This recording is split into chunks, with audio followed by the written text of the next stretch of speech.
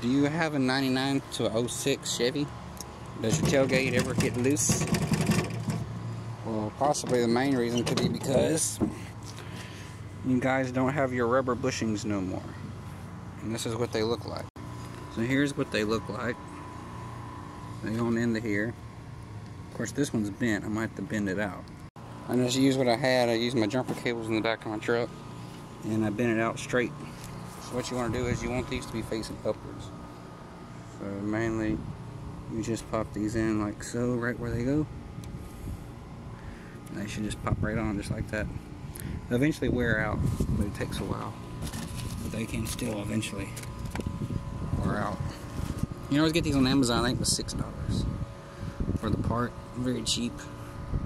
Let's see how it does now.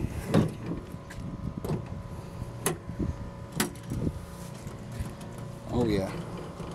Still a little loose, but that's also from the age from it rattling, but much more smoother.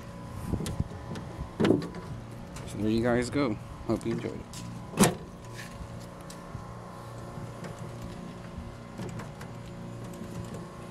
Stay tuned.